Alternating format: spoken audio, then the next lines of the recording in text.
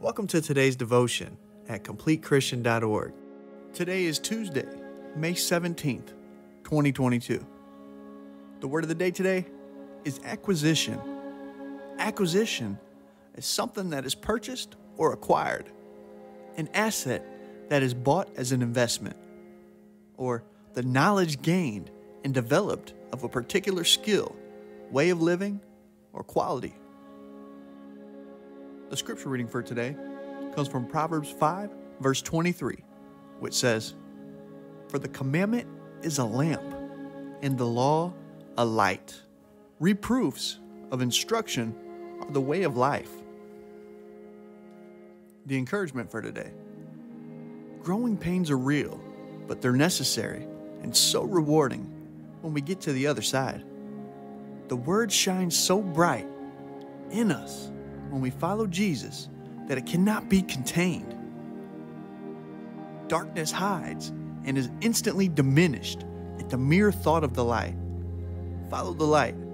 Be bold. We are constantly learning and growing, and we never plateau to a level of growth that subsides. Stay humble in your conversations today and look for a lesson that you can learn from everyone that you encounter. It's not about you, it's about truth and love. Spread that to everyone that you are blessed to speak with today.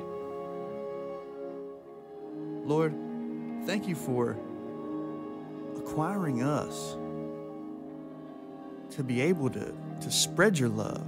Thank you for showing us where we need to be, Lord God. Thank you for never leaving us, Lord God. You shine so bright in our lives, Lord God.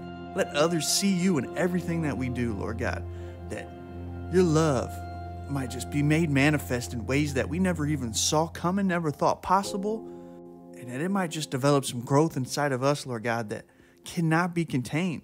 Let it develop some growth inside of us, Lord God, that we need right now, that we not only just desire, Lord God, but that we need in our lives. Remove our wants, Lord God. Give us our needs, Lord God.